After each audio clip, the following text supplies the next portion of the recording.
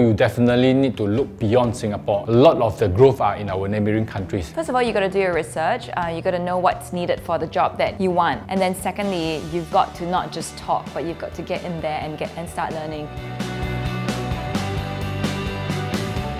If the students are very keen on RPA, I will advise that he or she go online, self-taught and self-certified first. Second of all, if you are very keen to explore as a business into this specific area, go and understand more about business processes and how to take those processes, map it into the roadmap of RPA and how you can use RPA tools to improve on those processes. People hoping for a textbook or a degree or a course that will give them all the answers, but the reality of it is that everything is online, so the internet is really the best place. What worked for me best is that I had a community of people, the like-minded people to share, to learn with each other, bounce ideas off, sharing this knowledge over.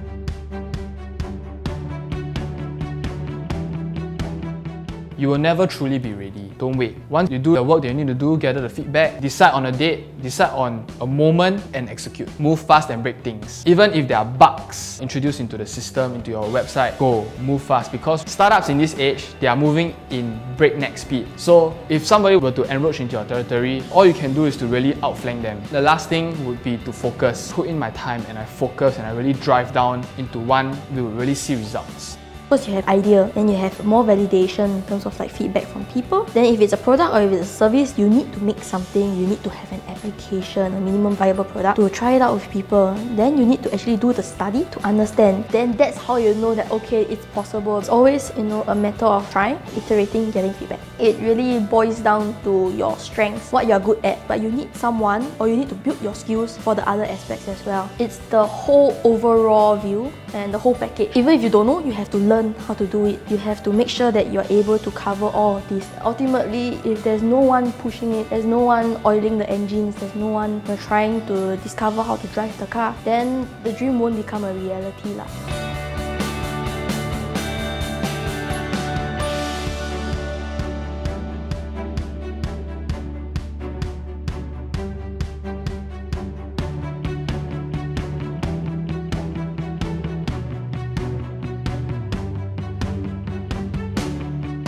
Really have conviction and really grit, because I believe aspiring entrepreneurs would have like naysayers and dissuade them saying that it's not going to work and stuff. But I would say really have conviction and grit and really believe in what you do and then really push it and persevere forward. For aspiring entrepreneurs, being resourceful is more valuable than having resources itself. One should really think off the box and be really creative to overcome and reach your objective without too much resources. If I were to tell my younger self, I would say please stay as reckless, stay as ambitious as I was already back then. Right? Don't change. Take all the risks that is out there, because truly there's really nothing much for you to lose anyways. Just follow your dreams, understand your objective and just do it.